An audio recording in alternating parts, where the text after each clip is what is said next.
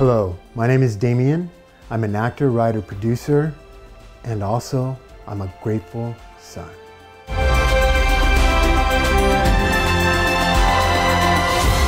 Tomorrow's mystery, yesterday's history, today's money in the bank, baby. It's about the now, this moment. 36 for 36 is brought to you by The Late Night Experiment with Motown Maurice. Subscribe today on YouTube. So, growing up, my dad, he was a geek. I had these expectations.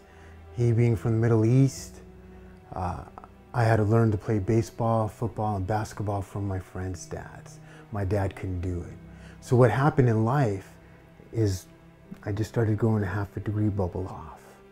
Also being from the Middle East, I was raised Muslim, and being raised Muslim in the Catholic society was very, very challenging. So here I am growing up Muslim in a Catholic society. I'd be at my neighbor's house, we'd be having lunch, and I'm having this conversation, Joey, it's too bad you're going to hell because you don't believe the way I believe, and Joey's saying the same thing to me, and it just struck me kind of as odd, is why would God kind of do that? And then I go home and we had all these ritual things that we had to do, praying 5 times a day, being woken up at dawn, going Sunday to the mosque. It's nothing special like church. Sometimes we have to go on Friday. It was just, then there's Ramadan where we had to fast 1 month. It was just these things. And I had Christmas until I was like 13 years old. And then he said, no more. It was like, what? What's going on? He goes, we don't believe that. So it just left this really bad taste in my mouth. Now it's my senior year in high school, getting ready to go to college, and we're not even in the same hemisphere. What helped me cope was, I found alcohol and drugs, and back up real quick, being raised Muslim, we're not supposed to do any mind-altering substances. So there goes the drinking and drugging, premarital sex, and hoofed animals. And I figured 2 out of 3 ain't bad. Maybe I can sneak into heaven through the back door. So like I said, we're not even there, and I'm partying every night now, and I'm smoking my joints and drinking beer and all that kind of stuff, going to concerts, dancing with women, having relationships that I'm not supposed to be having, but I'm enjoying life. And those things really saved my life. And if I hadn't found that, I probably wouldn't be here today. You have someone else sitting in this chair. So now I'm 25. I started drinking at 19, 6 years, it kicked my ass. By the grace of God, I found recovery. That's a whole nother story. But what happened in that is I met this lady, became the love of my life. She moved to Arizona and I followed. So I roughly had about 2 years, and I'm in Arizona now, and she's working at AT&T Business and I'm working at AT&T Residential. And now it's about, we stayed friends for a while, I want to say 96, 97. I'm at AT&T in Arizona, doing a special project for California. Being in recovery too, I started making phone calls back to home to mom, let her know I'm doing okay and all that kind of stuff. And what happened is I get this phone call, and I'm gonna call her Mrs. Gordon. And she's all, you guys are ripping me off, I can't believe it, and I'm all, Mrs. Gordon, give me a chance to fix your problem, let's see what's going on here. And she goes, I look at the bill and I go, Mrs. Gordon, it's simple math. You're not carrying the 1. And she's all, what? I go, Mrs. Gordon, this, you carry the 1, you carry the 1, you carry the 1. And then finally she gets it. Oh my God, I'm so sorry, I'm so sorry. And I look and it must have been at least half an hour to 45 minutes. And she goes, I need your name, I need your name. I go, you need my name? She goes, yeah, I'm gonna write a letter to AT&T. You've been awesome. I said, okay, not a problem. My name is Damian Hajjar. She goes, Hajjar? And that was my reaction. I was all like, what? Because nobody gets my name the first time. Nobody, unless you heard it before. And she goes, I want you to know something. I'm all, what's that, Mrs. Gordon? She goes, back in 1974, my son was at Long Beach VA hospital. And he had a doctor there that saved his life named Dr. Hajjar. And I was all like, whoa, what? She goes, yeah. I go, wow, that was my dad. He was an intern in 1974 at Long Beach VA Hospital. And she goes, I want you to know something else. And I'm all, what's that, Mrs. Gordon? He made me a grandmother today. And I was just like, whoa, I just had these chills. And I was like, wow, that's my dad.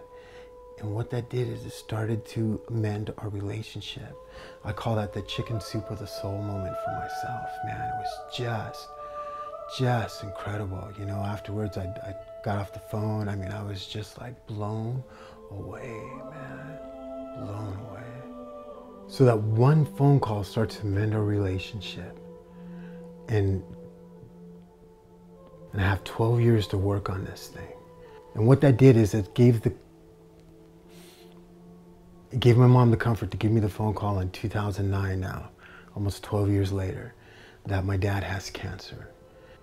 So I take a trip home to get the facts. Everything looks good. He's doing well. He's doing treatments. And I get ready to go back to Arizona, and I tell her, look, when it gets real bad, give me a call and I'll be out. Get the phone call, 2012, it's time to come home. I was like, wow.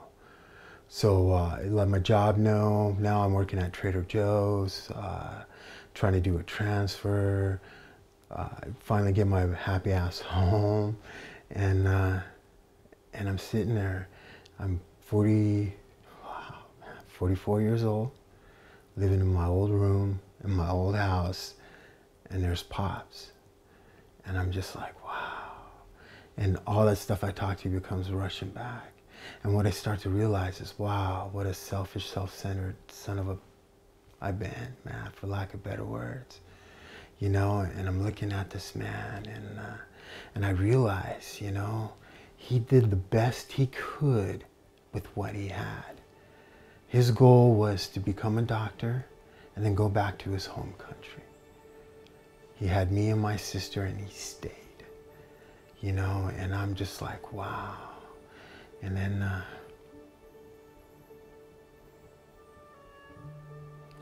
on January 26th of this year,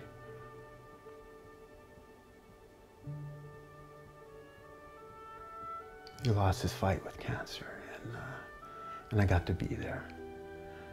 And as painful as that was, what an honor to be there. And his wish was to go back to his home country and be buried, which is Najaf, Iraq.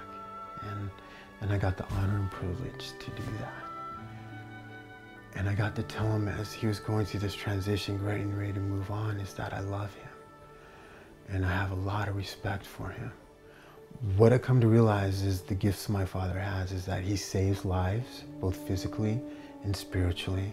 And what I mean spiritually is that he's a religious leader in Islam, very well respected, very well loved, extremely integral, very honest, extremely humble. And these are qualities that I inherited. And I'm proud to be an Arab American, you know. I guess what I want you to get out of this is please don't judge a book by its cover, because it's not on the outside what counts, it's what's on the inside. And the other thing too is if you have a loved one, mom, dad, you're not talking to, cousin, brother, sister, pick up the phone and just say, hey, you know what? I love you. I just want you to know that I love you. I might not like you right now, we might have issues right now, but just let that person know you love them. Because life is way too short to take for granted. There's no guarantee on tomorrow, no guarantee. It's about this moment right here, right now. I met this gentleman called Motown Maurice, and he had me be a part of the late night experiment with Motown Maurice. I'm like, what is that? And he goes, trust me, man. So I got to be in season 4, the last episode, and season 6, the last episode, and what a great experience. I got to play Bubba, and that's all I'm gonna say. Oh, baby, it's okay, Papa's here. We all want to be a part of history. Can you imagine being on the steps of Dr. Martin Luther King's I Have a Dream speech? Or being at the inauguration of President Barack Obama? Or Michael Jackson's last concert? Well, I have something as momentous as this. It's called The Late Night Experiment with Motown Maurice. It's living history. Check it out now on the web. The Late Night Experiment with Motown Maurice is a story about a relentless crusader determined to achieve his destiny as a nationally syndicated late-night talk show host. Subscribe and explore his odyssey today.